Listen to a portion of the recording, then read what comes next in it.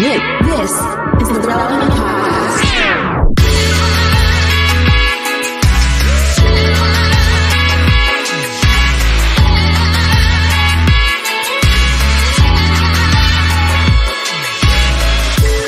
It's episode 987, and it's the Relevant Podcast here in Orlando. I'm your host, Cameron Strang, and joining me from Loverland, Virginia, it's Jesse Carey. Hello, hello. From Austin, Texas, author, speaker, podcaster, Jamie Ivey. Hey, guys. And once again, filling in for our very own Derek Miner from Colorado Springs this week, downtown Emily Brown. Hey, y'all. Hey, Jesse, this is the last podcast, the next podcast we record. Next couple, I'll be there in person with you in Virginia. Yeah. I'm very much looking forward. Cameron knows this. I'm very proud of my state, not just because we have a very salacious state flag, which is prominently hanging in the room where Cameron will be staying. But show him around. Cameron, what is the, I was thinking of doing what we did when I was like in fourth grade, which was go to Jamestown, Colonial Williamsburg, see all the rich in history. Is that what? A lot of reenactments, mainly a lot of reenactments. Well, I don't care what we do. I do have a question for you. I will be driving. I'm road tripping up there in the electric car, so that's going to be an adventure by itself. And my question is, at the state border, is it a situation kind of like when I'm crossing into Mexico or Canada? Do they check that I am with a lover to enter the state, or as a single person, as a very maybe I will go to Virginia. Well, that's great because I'm very, very single and would love to meet somebody. Yeah. All right. Wow. Okay. Yeah. They're just lined up at the border. Because I'm like going. This sounds very illegal and shady. It says it at the same sign. Virginia is for lovers, I'm assuming, and lovers only. I'm like, am I even welcome there? It's very exclusionary, but we've done a lot of work lately to just line the borders with lovers. So what you're saying is when you go to one of those fancy country club restaurants and they have a jacket policy for the men, and you walk in, you don't have a jacket. They have a closet of available loaner jackets for you. So if I'm going to show up at the state border with no lover, there is a provision of available lovers. Jamie's right. This does sound shady. At weight, lining the border of the state. Even the remote parts. Quick. Even a lot of people are wandering over. We can't risk it. This is getting worse and worse on lots of levels. Yeah, we don't have a border wall. We have a wall of lovers. And oh my gosh! It outlines the state. Now, I will say this: it's complicated because we're a coastal state, and so anyone who comes in from maritime routes until they can be paired up, we just have them waiting out on the coastline all the way up. They're floating out there. It's a good system. It is a good Our border system. wall is very complicated here in Texas as well. It's just different than yours. Ours is lined with fires, not lovers. Ours, I'll say this, is very expensive to truck all these lovers in. Yeah. Okay. Again, keeps getting worse and worse. It's a very large border. So bad. Wait, so can I apply? Can I apply to be a lover, a Virginia State lover, like an official? It's like an intern program. Oh, yeah. There's a website. It's for some reason on the DMV site that you go in there, fill a little paperwork. Like when you're getting your license, you check organ donor, available lover. Border lover. You put border lover. So border lover. Got it.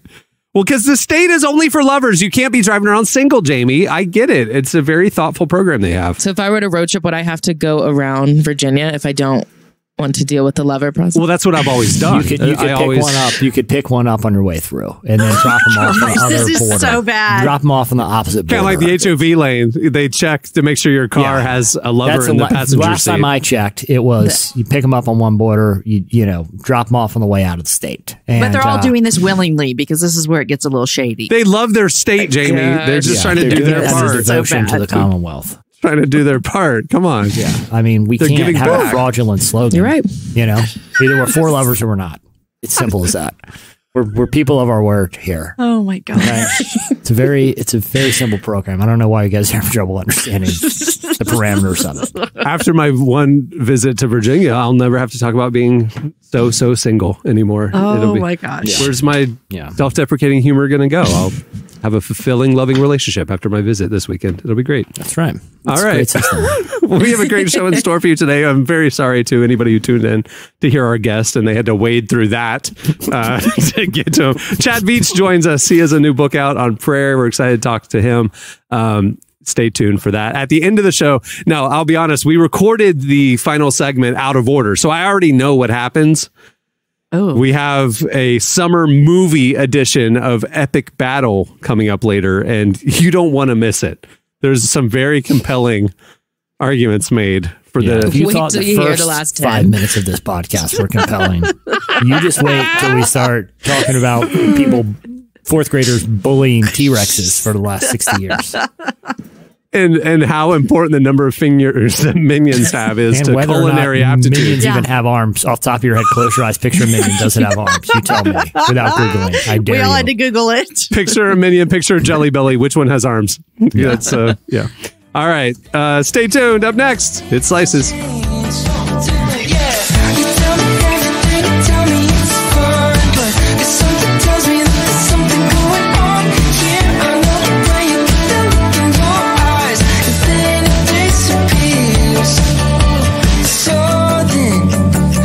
Telling me there's something different about it, even though we've been circling around it since forever and forever. It goes like, I know the things that you've been talking about, and sometimes I can't ever believe what you say. Yeah, You're listening to Dayglow. The song is Then It All Goes Away. Doesn't it always? Well, today's show is brought to you by Lumo, the Lumo Project. It's a visual Bible project that helps you see the Gospels through a brand new lens. It is beautifully shot, cinematically shot, and there's no filler. It is straight scripture that you get to watch. It is amazing. And also, if you've ever wondered if the Gospels talk about the big questions we face in life today, like fear and anger and relationships and money, it's all in there. And with Lumo, you can experience Jesus' teachings and story in a compelling, beautiful visual way. Check out Lumo's free scripture videos by searching the Lumo Project at YouTube. And for other free resources, including small group studies and more, check out lumoproject.com. That's LUMO project.com. Great stuff. All right, it's time for Slices. What do you have, Jesse? All right, I had and I know Emily on the site. You guys had posted something about this study, and I wanted to get your guys' thoughts on it real quick because I found it pretty interesting, and it's from Lifeway Research, and they ask. I think the initial pool was like 1,000 pastors, whatever their methodology was. What they came up with was they had asked if they were familiar with, quote, the concept of an individual deconstructing their faith in a way which systematically dissect and often reject the Christian beliefs they grew up with. Now, about 73% said they were at least somewhat familiar. Some said they were very familiar. Some said they're familiar. Some said somewhat. But the large consensus, again, all 3/4 said that they are at least somewhat familiar with this concept. Now, I don't think it really requires me to provide any additional. I don't think our listenership really requires any additional context for the concept of deconstruction, but it's sort of the term that's been applied. I would say that probably the term has come into fashion in the last, 5 years or so, where a lot of people, particularly people who have grown up in like either sort of like evangelical or evangelical like adjacent denominations are, deconstruction is a great word because it's so visible, but kind of taking it apart to kind of understand where the real truth is. And I feel like it's kind of got like a bad rap to a degree because I don't necessarily think deconstruction is part of a cycle of understanding your beliefs and kind of picking apart, kind of what are sort of the political or social or cultural values that have got tacked on to the core of this thing, and what do I really believe? But either way, a lot of people have kind of gone through, especially kind of younger Christians, have gone through some degree of deconstructing the beliefs they grew up with. Now, even though 73% of the pastors polled said they're familiar with the concept, only about 1/4, 27%, say people in their church have deconstructed. So there's this huge... Wait, they say no people have? Yes, only 20, a quarter. I'm sorry, a quarter say that people have deconstructed in their church. So 75% say they're aware of the concept, but 75% also say it's not happening in my church, which to me seems like, the definition of like cognitive dissonance there, where I'm acknowledging that this big thing is happening throughout the church in the country, but most of them say it's not happening in my church, which to me like, I'm not trying to disparage any of these pastors, but it seems like, well, where are all these people? The thing I would even say back to them is maybe the congregation that you know and see every Sunday isn't in your, what you would define as deconstructing. But my question is, who's not there? Where's the 23-year-olds in your church? Where's the 28-year-olds? Yeah. They ain't there. Let me tell you why. And then, they're just, they just are oblivious to who's not in the seats. Because to me, it seems like a massive opportunity. Like, these are people who are openly grappling with really big ideas and welcoming those type of discussions, I feel like is a huge opportunity. But kind of the difference between people who acknowledge it's happening versus people who acknowledge it's happening to people around them, it almost seems, ignorance is probably the wrong word, but it almost seems like maybe we should be a little bit more proactive about how, we as sort of, whether we're in kind of ministry or not, are opening ourselves up to challenging conversations for the benefit of the people that want to have them instead of just ignoring that they're happening in the first place. Yeah. I think, I think Tyler mentioned this in the slice. Another thing too is I think so many people think of deconstruction as like a very obvious thing, and they also equate it to what we call deconversion, which is a different thing. And so I think a lot of pastors, they may be aware of deconstruction, but they're thinking it looks a certain way. But like, I went through deconstruction when I was in college. It really just looked like me unlearning things and relearning things. It was very subtle. But if you were to ask me, yeah, I did deconstruct things because I had learned one thing, took it apart, rebuilt it back up. And that's all it is. But I don't know if pastors would call it that. They would just say like, oh, you're just growing in your faith. But it's like, no, that was like a big season and a big, like I said, like unlearning and relearning process. And I think that is what a lot of people are going through. It's not this big, I'm going to leave church for 2 years, figure things out, and then come back. I was in church the whole time. I was serving at a church the whole time too, while I was deconstructing that. And I think a lot of pastors in particular, the reason they feel like it's not happening is because they're expecting people to just be super argumentative and blowing up in their faces. And it's like, it doesn't necessarily look like that. I think it does look like some people leaving. I think it also looks a lot subtler than we think it does. Yeah, a lot of people who wear the label of I've deconstructed, they're mad at the church. They have a lot of church wounds. And so like they're more vocal about it. But in your experience, that would be my experience, Emily, where it's like, you just, it's a natural part of maturation and growth to say, why do I believe what I believe? And I've learned these things. How does that now hold up these other things that I held? And like you're evaluating and you chew the meat and spit out the bones, and you are growing in wisdom and growing stronger in your faith. I think deconstruction is a very important part of the Christian journey. And it's not like a one size fits all thing either. And it definitely doesn't mean that you leave the church at the end of it. Just because you're pulling on the thread doesn't mean that the sweater unravels. You just maybe are fixing that loose thread and, it's good to go, So like, that's where I'm at is like, I think pastors need to probably listen to especially younger generations a little bit more and understand what they're talking about when they say deconstruction. So they can mentor it and guide it and make it part of the healthy. Yeah, exactly. And be a part of the conversation. Like, you know what I mean? Yeah. Like if deconstruction is supposed to lead to reconstruction, but no one is availing themselves to the process, it's probably not going to reconstruct. If you're asking questions and the church won't talk about those questions, then it's like, well, then I can't find my answers in the church. And it pushes you out. There is definitely a stream of Christianity that's blinders on, that it's like, well, you can't ask any questions because that's doubt. And if you have doubt, then you don't have faith. We're going to have faith and we're not going to ask questions. And it's like, okay, but I do have questions. Where do I go? Well, who do I ask?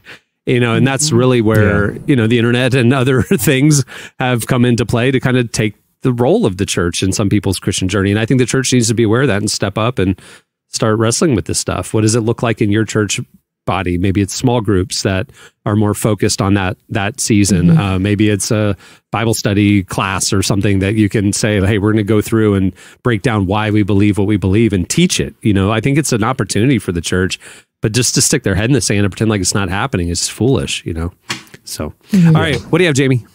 All right. I love stories that make us all feel good. And there is a 90-year-old man named Tony Fallu, I think that's how you say his last name, who has been working at McDonald's since 1962. He started there making, what did he say? 90 cents an hour there, sliced and cheese. Well, since then, he has at one point owned 7 McDonald's franchises. And now I think he's down to a couple. But this summer, he had to close one of his franchises for renovation for 3 months. And you guys, sweet little Tony, 90 years old, paid every single one of his employees during the renovation. Wow. Like all 90 of them.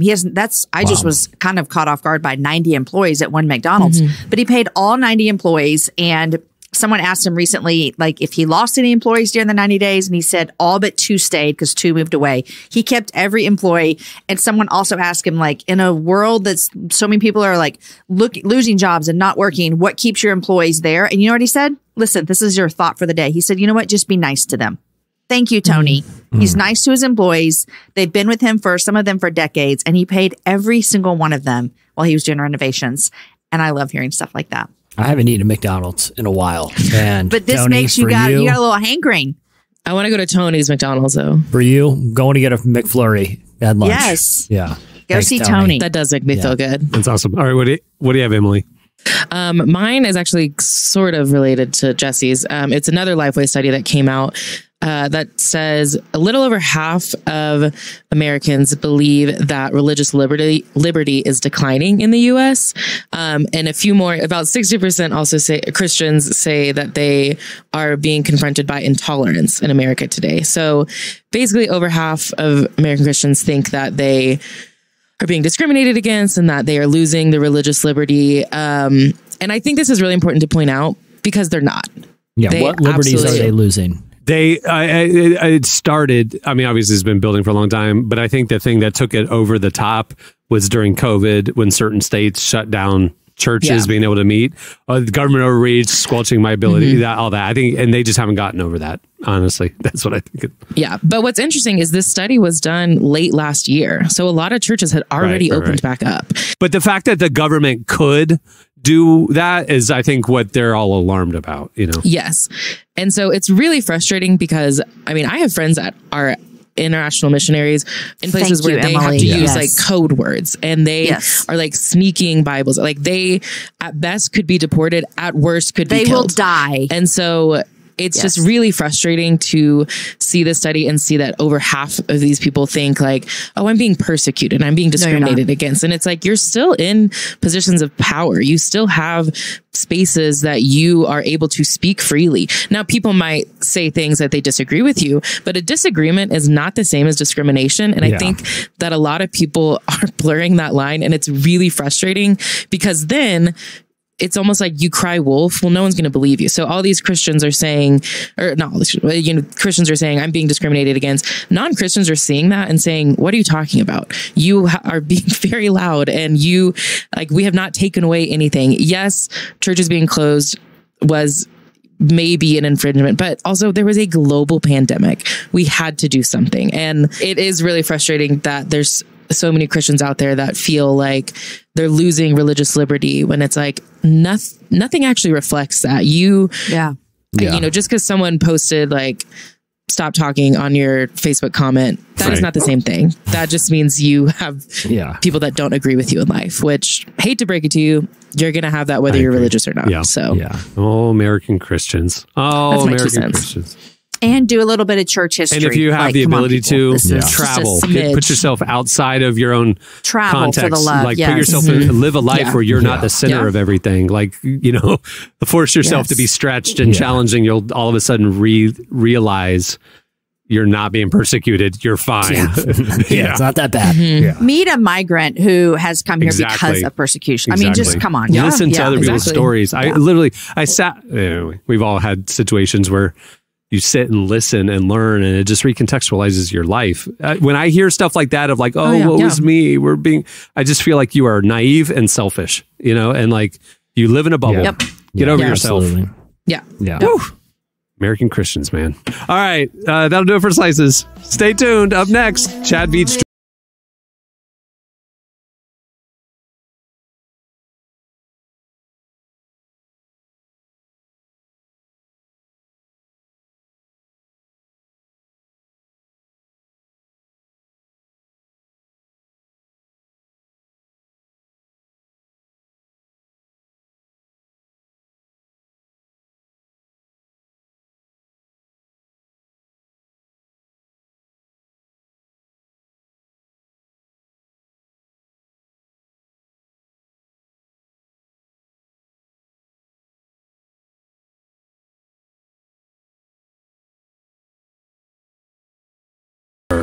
Low End. There's just a lot of bands that have Low and Island in their band names. It's none of them. It's Low Island. The song is Can't Forget.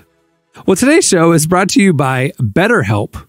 Relationships take work, including the most important one you can have in your life, your relationship with yourself. Taking care of yourself looks like a lot of different things, from eating right to exercising to seeking professional counseling. BetterHelp Online Therapy wants you to remember that you matter just as much as everyone else, and therapy is a great way to make sure you show up for yourself. Therapy is a helpful resource that gives you space to freely discuss and process the ups and downs of life.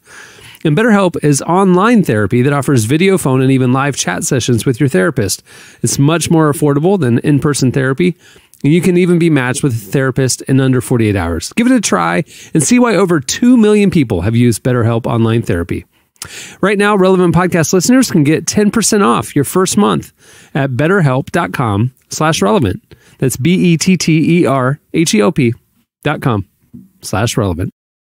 Our guest today is Chad Veach. He's a friend and pastor of Zoe Church in LA, and also the author of a new book, Worried About Everything Because I Pray About Nothing, to discuss why our generation has such a hard time praying and how spending time with God and the church can help us fight our anxiety. Here's our conversation with Chad Veach.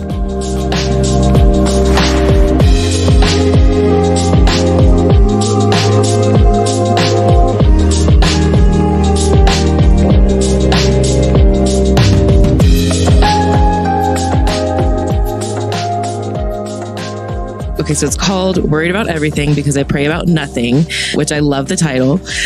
So I'd love to know, where did the motivation for this book come from, or the message? Well, and I write about it in the book, but prayer has just been such a huge part of my faith journey. There's 3 kind of significant events with prayer that have kind of really marked and shaped my life. But what really started me down this path in this book was a trip to Colombia. And I was preaching at this church in Bogota. And long story short, this guy, I was just so amazed with what he was doing. And I'd never seen anything like it. And I said, what do you think, what are you doing that we're not doing in America? And he goes, well, we're standing in his auditorium. It seats 4,000 people, He's like, well, every Tuesday and Thursday morning from 6 to 7 a.m., this place is packed with 4,000 people praying before they go to work. And I was like, what? 4,000 people show up twice a week to come pray for an hour? Mm-hmm. And so I think a lot of the things that they were experiencing, I was reminded that, we need to be praying. We need to be praying for our kids, and we need to be praying for our spouse and for our, here in DC, so our nation. I was reminded of the power of prayer, and it just took me down the path. I'm a Bible reader. That's just kind of by nature, my discipline, my daily habit. And not that I wasn't praying in my life, but I wasn't praying at the level or the rate that I knew I probably should be. And so that's what kind of started me down this whole path of why don't people pray? Why don't we pray like them? And I thought, well, I think most people don't pray because they don't know how to.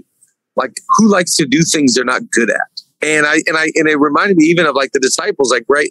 They never asked them hey, how do we walk on water, bro? Show us. Or how do we turn water into wine? Or any of the things, raise the dead, heal the sick, lame, blind, deaf, mute, whatever. The only thing they asked him was wow, how do we do that? Show us how to pray. And I think we're all still to this day, can you teach me how to talk to God? So that's what started this whole thing.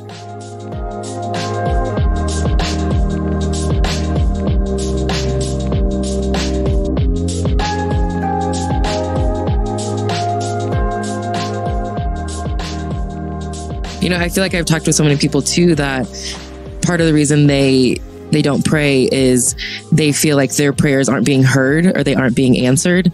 And so I would just love to, what do you say when someone says that? How do you respond when people, I'm sure you've heard that before. Yeah. And I experienced that. Yeah. We all have unanswered prayer, all of us.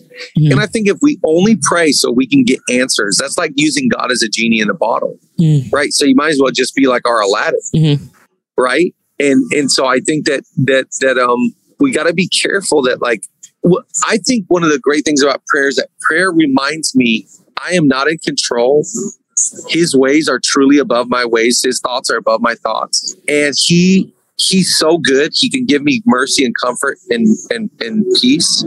And I don't live on a planet that is going to be perfect. Like, I love the hope of heaven. I love where I'm going. But like, when I pray, it reminds me, like, yeah, if God does not answer this prayer, it doesn't mean he's not good. And it doesn't mean that I'm bad. You know, it just means like on this planet, like there's wars, earthquakes, famines, diseases, like sickness, racism. There's just like division. That's just part of this small planet. So part of praying is like, yeah, like he's not always going to answer our prayers, but like, I think maybe down the road, we would look in hindsight and go like, wow, thank God he didn't answer some of those prayers. Maybe my motives weren't even that pure in that interaction. And wow, he can actually work all things together for my good in spite of unanswered prayers. So like, I have a sick daughter. She's 10 years old. I've been praying for her to get healed for 10 years because God hasn't answered that. Does that mean he's not good? No, it doesn't. It doesn't mean he's not listening. No, but he has answered my prayers and given me power and perspective and peace and refuge. So I think we have to just redefine what answered prayers looks like. Mm-hmm. Yeah, I totally agree.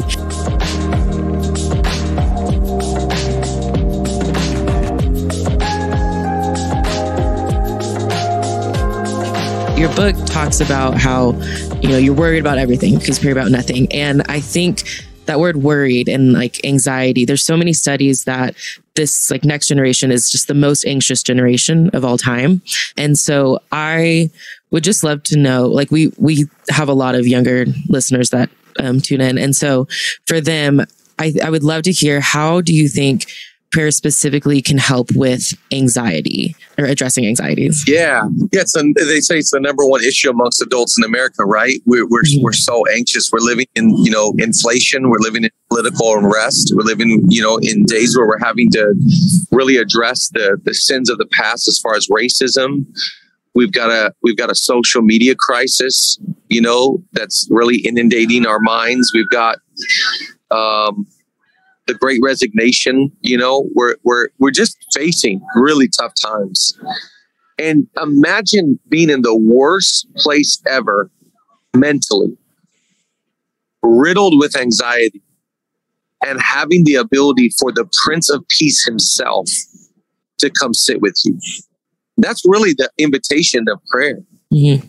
Is that, you know, I always think like, again, like, so many of us are bad at this, right? Like, we're so bad at prayer, and so we don't do it. I think if you're riddled with anxiety and you deal with worry and you're not good at prayer, start so simple like this. Like, put a contact in your phone and name it God, and just start texting God. Like, text. And what I love about prayer too is like, it's the time I can be the most vulnerable, the most raw, the most angry, the most disappointed. Like, I don't have to filter my prayers with God.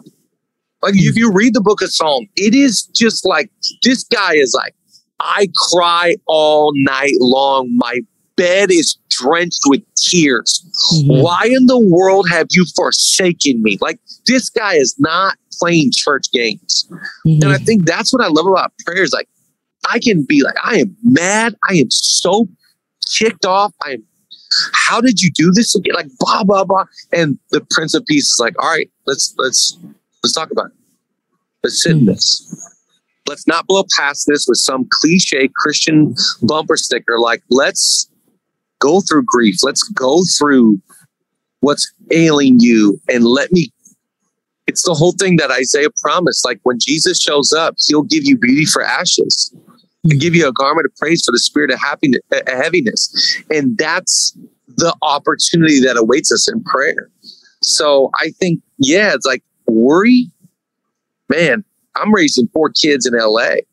I'm trying to build a church in Los Angeles. We were shut down for 17 months. We live in an expensive city. Our city's known for crime and homelessness. Like, what? I could be easily stressed out, but I'm not, because I pray for my city, and I pray for my children, and I pray for my church. I pray over my soul, and I got peace, supernatural peace. In the natural, I should be like freaking the heck out. But I refuse to live that way.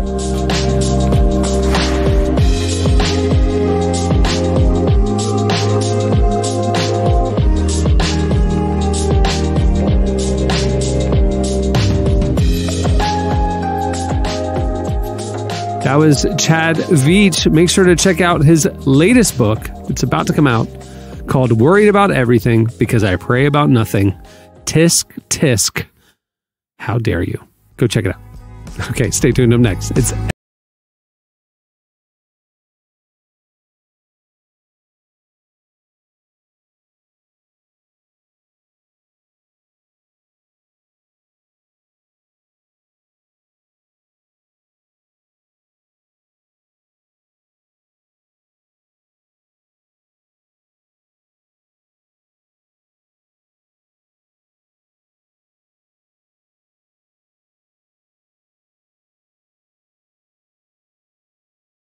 It's time for Epic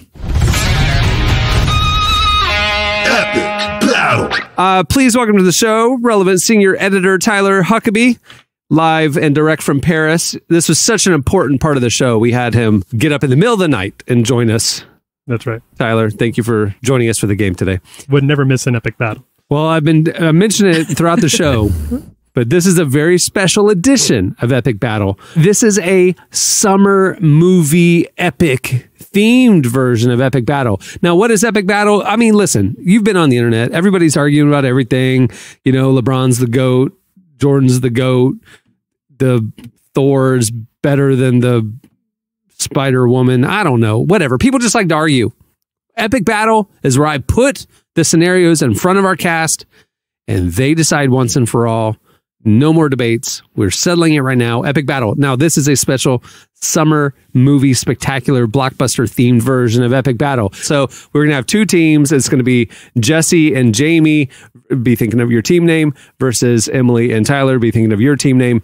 And they are going to be given two people and in a scenario, and they are going to debate to ultimately decide who is the winner. Epic Battle. Once and for all, forever decided. Okay, what's your team name, Jesse and Jamie? I just feel like we have to be the Jays. I mean, that's pretty straight down the line. No one's going to get confused. No confusion. There. Yeah, Jays. Just Jays. Keeping it simple. I like it. All right, Emily, what's your team name? Tyler. Tyler, what's your team name?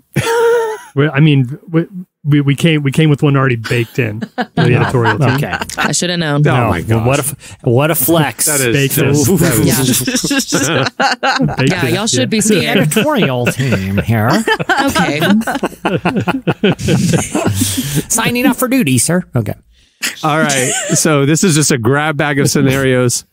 Okay, the Jays, you have Parks and Rec era Chris Pratt. Okay. In the editorial team, you have MCU era Chris Pratt. Okay. Who would win between them in a debate of the existence of God? Oh, gosh.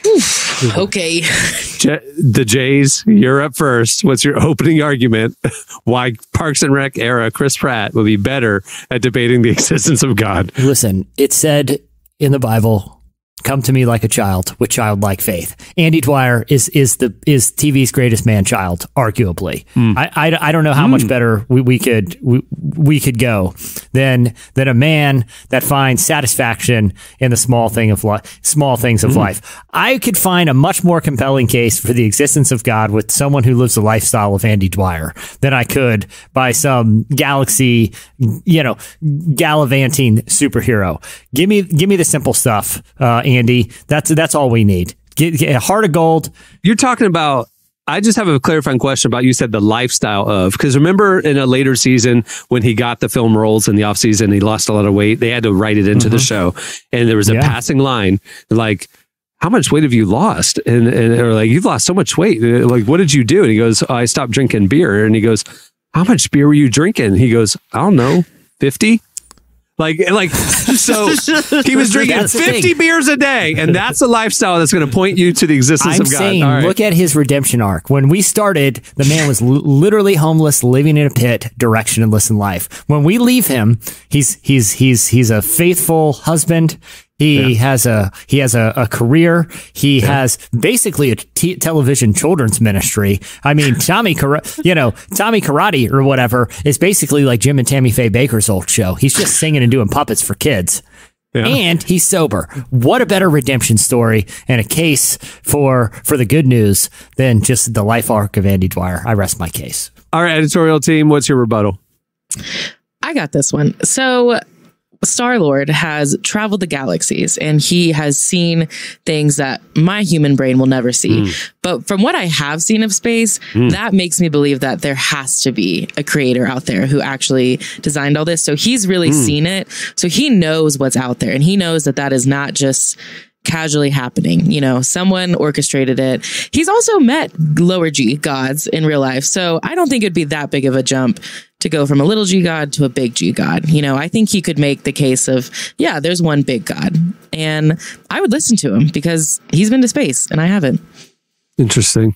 Jamie, final statement. My final statement for this is everything that Jesse just said, because I'm going to upset you guys when I tell you I've never seen Parks and Rec. Oh, it is a shame. But Jamie, if you're looking at a compelling case for a loving creator, just go watch an Andy Dwyer mashup video on YouTube, and you're like, okay, this guy was on to something. What a story! What a life! You know, that's what I say. Well, anyone that does puppet shows for kids. He's singing, playing guitar, dancing around for kids. It's lovely. Yeah, I mean, he had a whole arc that basically mirrored that of a young televangelist. Good on you, Andy. All right, Tyler, final statement. I do think that there's something to be said for the fact that, you know, most of my theological training comes from Jack Chick.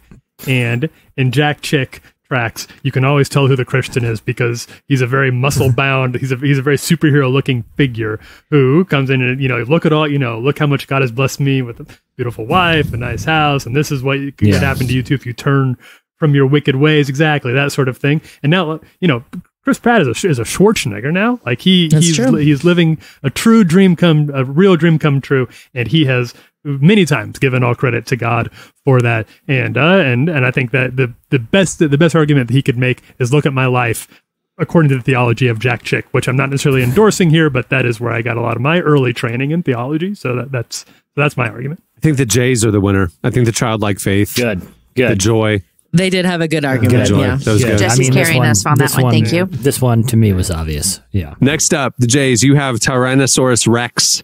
Editorial team. Just T-Rex? It's a T-Rex. Okay. Editorial team. Okay. You have Marcel the Shell with shoes on. Editorial team. Okay. Who would win in a rock climbing race? Editorial team, you're up first. All right. Well, I think this is pretty easy actually for us for two quick reasons. First of all, Marcel the Shell with shoes on is a shell, and shells are known for clinging to rocks. That's what they do. They are. When you look at any seaside beach, any cliffs, then you see the shells like kind of like dotted along it all the way up. They're very capable of climbing, and that's how they survive. Whereas Tyrannosaurus Rexes, man, they don't even have those tiny little arms. They can't climb. They can't hold on to a rock climbing. It's just they don't even come out past this big nose. So I feel bad for the Jays having to argue for a T-Rex here. I just don't see how this is even close. Interesting. Okay, Jays. Yeah, you know, the thing that's interesting about Mr. T-Rex is that he's one of the largest specimen that has lived. I mean, he's a large animal. The arms aren't a big deal because the feet are where going to get him up on a rock climbing contest. And so the arms is basically like a little stabilizing mechanism to keep his balance. It's his feet and his claws that are able to just really handle any rock that would come his way because his feet were made for walking on rocks. All right, editorial team, rebuttal. Final statement. Yeah, I get what you're saying about his feet were made to walk on rocks, but they were made to walk horizontally, not vertically. And so, like, his little arms aren't going to be able to reach because his body is so disproportionate. Their body is so disproportionate, right. And they are just not going to be able to balance. They're going to be off balance because they can't. Their little little baby arms can't reach the rocks. I would like to add to the judge, Cameron. I'd like to make something aware. Whoa. Let's hear it, Jamie. Please. Hang on. Whoa. Flag on the field. I'd like to make something aware. Thank you. You allow me to speak. Is that I thought we were supposed to argue for our character, for our person. Yes. Well, she's playing the angle of putting counter arguments in my head right, about Jesse, take it home. So she's sneaky. Yeah. All right, Jesse. Can I make one more quick point here? Okay, please. You guys are forgetting the most important part of this. It's not about the climbing. Okay, this is a competition. Snail one side, T-Rex on the other, race up the wall. Okay, if that was just it, the snail would win. But guess what? You did the one thing that T-Rex hates, and you came after the arms right out of the gate. Okay, do you know how much bullying that poor animal has had to deal with? Even little kids are like, hey, T-Rex is cool, but look at those tiny arms. He can't even scratch his nose. The T-Rex has had an existence for however long. I always hear these numbers, millions of years, whatever. And guess what? He's been bullied by kindergarten kids for the entirety of it. He's had enough, okay? You say something about him at the starting line, he's just going to eat the snail. Game over. You shouldn't have gone there. You should leave the arms alone. He loves okay?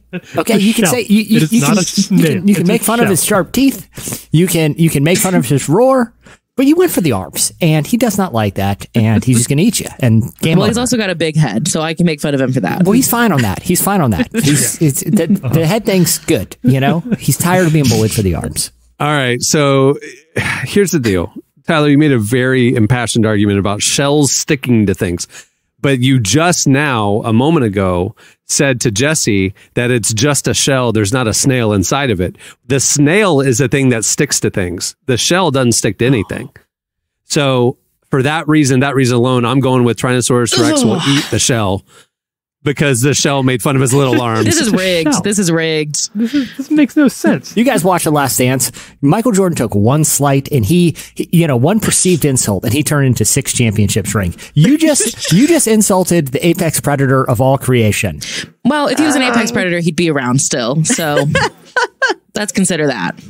Yeah. Some apex predator couldn't even survive past the Cretaceous period. That might have been the nerdiest thing you've ever said, Tyler. All right, last one. Here we go. The Jays. You have Buff Natalie Portman from Thor: Love and Thunder. Okay. Buff Natalie Portman. Editorial team. You have a million minions. Between them, who would win in a chopped style cooking competition? Oh. Jays, you're up first. Tell us why Buff Natalie Portman from Thor would win the cooking competition. I mean, do I have to go there and use the other teams? Oh, for some reason I thought minions didn't have arms, and I was just going to go right there and throw it right back in your face. They're very helpful. They build things. They construct. They engineer. They've got 6 total fingers. Jesse, let me advise you against using that argument because it got me nowhere. They got 6 total fingers. I just looked. Hey, listen. I just looked. I didn't want to go there. They've got 6 total fingers. Okay, Chopped. Have you ever seen Chopped? I don't know if they've been doing too much Chopped. Something happened to those other 4 fingers. Yeah, how do you hold a knife? And how'd they lose the other 4? Yeah. You know what I mean? I don't think they're the best choppers, is what I'm saying. If I'm just looking at the finger situation, I'm not trusting them around any blades. They're walking around. So you're not making a case that Buff Natalie Portman is a better cook or would do better? I have no reason to believe she is. I know nothing about her diet. I mean, I assume she's been working out, and I guess you need to eat better when you work out to. But what I'm saying is, she can cook like a human with 10 fingers can. And I'm not, please, anyone listening that has less than 10 fingers, I'm not making fun of you. I'm just saying minions have 3 fingers and they're in little black gloves, and I just don't see them handling cutlery very well. That's it. That's the extent of my argument. All right, editorial team, what's your rebuttal? Listen, the minions, they have done some insane things throughout history, and they've helped build a lot of things. So despite only having 3 to 6 fingers, I don't know the anatomy of a minion, but They are actually very capable of doing things. They are also incredibly capable of creating the most chaotic environment you've ever seen, which Chopped already a chaotic environment. And so buff Natalie Portman, I think she would already be stressed. And then the minions would be also casually making like a bomb or something in the background. And that would stress her out and she'd have to go deal with that. And then they would just continue to cook because there's 1,000 to 1,000,000 of them. I couldn't tell you how many minions there are, but there's so many. In the document, it says 1,000,000. There's 1,000,000. There we go. So 1,000,000 minions crammed into one Chopped kitchen. No one's making anything but the minions. It's like filled to the brim. The room is just stacked packed on top minions. of each other. Natalie Portman cannot move her 10 fingers, but the minions can make it happen. Okay. All right. Jays. Okay, so I saw buff Natalie Portman in Thor, and I think that she can handle any minion. Also, 1,000 minions that might come her way. What about 1,000,000? 1,000,000. She can handle 1,000,000 minions because I saw her and she can handle anything that comes her way. I'd also, I tend to like to just argue for my person, but I'm going to go and talk about the minions for just a second here. Please do. I think the minions, I've seen them a few times. You mentioned the chaotic, and I'd like to stick on that for a minute. I don't think that in a kitchen, chaos works well. I mean, like Jesse's point, they already have a disadvantage with their cutlery skills that they might have or not have. I also think they'd have to stand on top of each other to even reach the counter. And I think that could get a little sway there. Like one person moves on the bottom and it's just not well with measuring ingredients and cutting things. And I just think their millionness is a big disadvantage to them. Huge disadvantage. All right. Final statement for editorial team. Just real quick here, just two things. If we're talking like the number of fingers, if that's going to be the metric by which we decide who's a better cook or not, then we have 6 million fingers to Natalie Portman's 10. That's an absurd argument. Yeah. It makes no sense to say that. Makes no sense. Say that. Worst case scenario, they're standing on each other's shoulders, like Jamie said. Whereas that's still 3 million. You're hugely outgunned. Listen, if they had 6 million fingers, on one hand or two hands, you'd have a case. Okay, those 6 million fingers are spread around, a million little weird, clumsy. They don't seem to have that good a vision either, Tyler.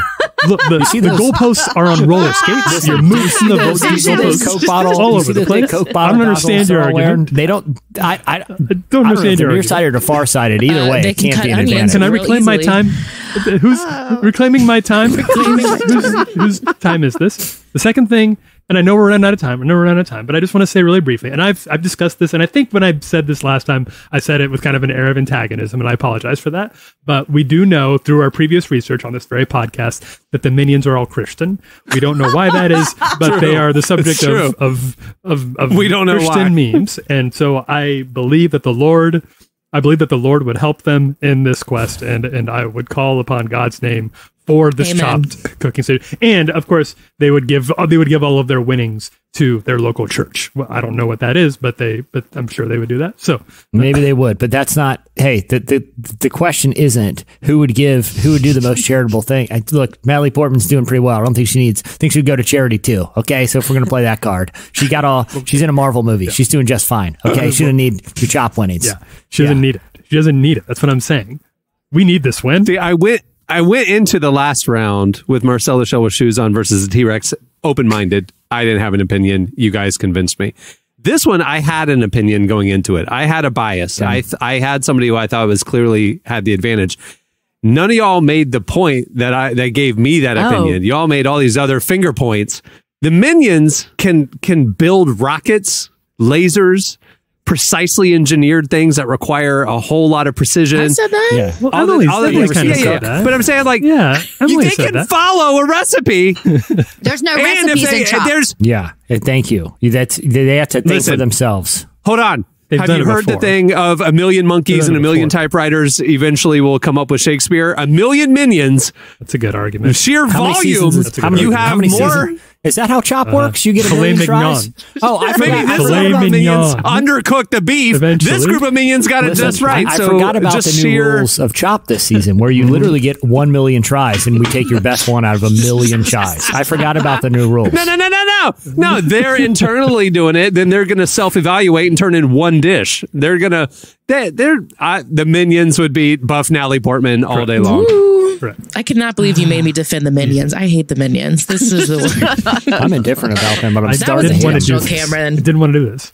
I wanted buff Natalie Portman. It was a cute movie. All of them are cute movies. I haven't seen it either. I haven't seen They're it. funny. I'm just making They're stuff up as I go along. funny. They're good. Like I said, I'm working off of I worked at a memes. summer camp for 2 years. They are not funny to me anymore. Listening to kids scream "Be-do" all day long made me want to like scream.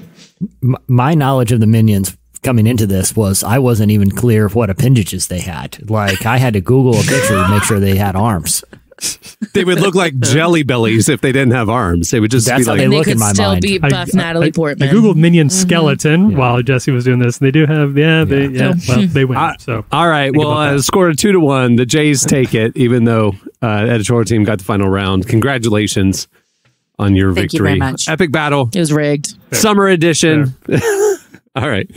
Congratulations on your huge victory. Hey, before we wrap up, I want to thank Chad Veach for joining us today. Make sure to check out his new book, Worried About Everything Because I Pray About Nothing. It's available for pre-order now and it releases very soon. Don't want to miss it. Also, make sure to check out relevantmagazine.com for all of our daily content.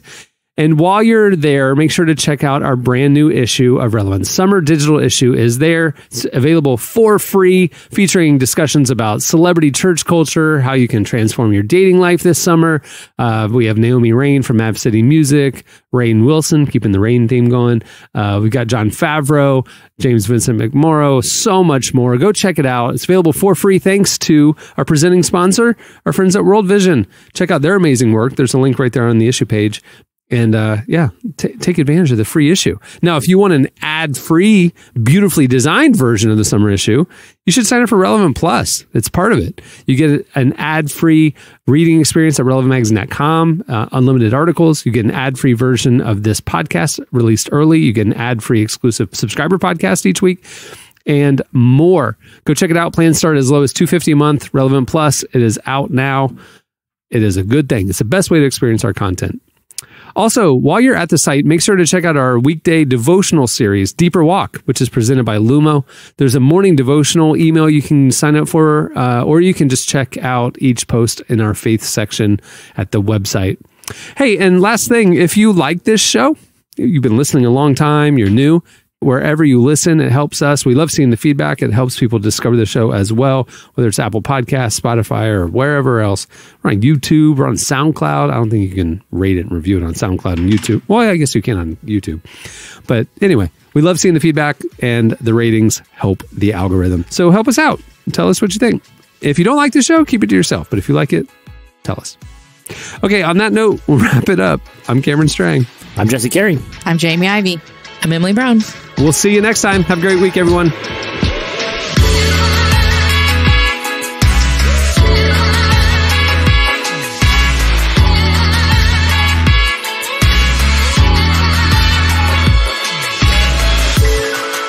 Thanks for listening to the Relevant Podcast. Check out our features, interviews, and news updates every day at relevantmagazine.com. And make sure to follow Relevant on Facebook, Twitter, and Instagram for the latest. For more great podcasts, browse the shows on the Relevant Podcast Network, which you can find at our site. And while you're there, don't miss the all-new era of Relevant Magazine. A new issue releases every other month at relevantmagazine.com.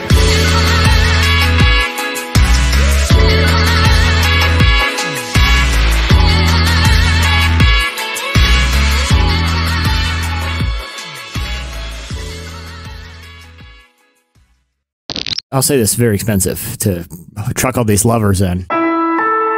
Relevant Podcast Network.